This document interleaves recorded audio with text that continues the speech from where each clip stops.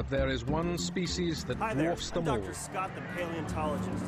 These flying reptiles are called pterosaurs.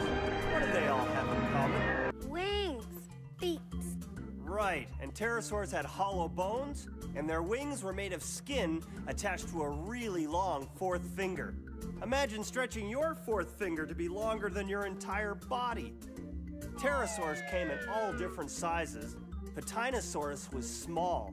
Its wingspan was only about 24 inches. The biggest bird today is the wandering albatross, with a wingspan of up to 12 feet. Now let's look at the largest pterosaurs. Pteranodon had a wingspan of more than 20 feet, and Quetzalcoatlus was even bigger, with a wingspan of up to 40 feet. Okay, remember, get outside, get into nature, and make your own discoveries.